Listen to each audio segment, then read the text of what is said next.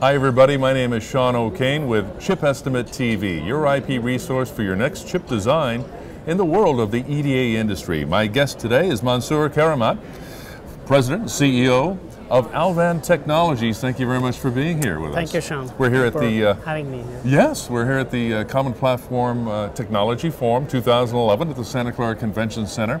Mansour was kind enough to drop by and speak with us a little bit. Could you tell our audience and this very large design community some of your product offerings and why it's important? For example, let me just lead you into this. You're very focused and have a deep expertise in the ADC and ADC IP.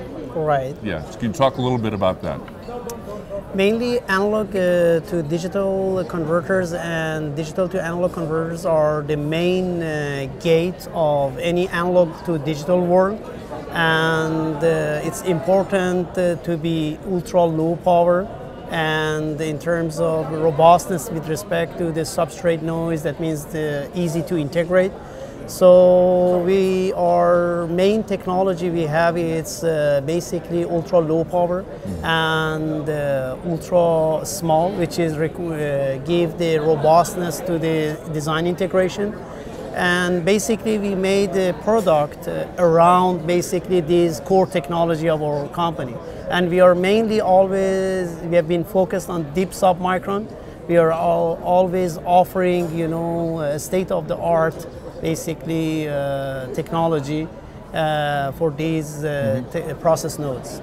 Now our design community is very focused on Alvand's analog front-end IP Right. offerings, mainly because of the very low power consumption and the ultra-high performance. Right. Is that one of the reasons why you're collaborating very closely with Global Foundries? Yes, in fact, we are decided to put more of time and then in R&D and then porting our existing portfolio to 40 nanometer of Global Foundries and consequently to 28 nanometer. And that's the main reason. And then we have been focusing and putting more basically time, because we believe that Global Foundry is going to be one of the, I would say, main players in future.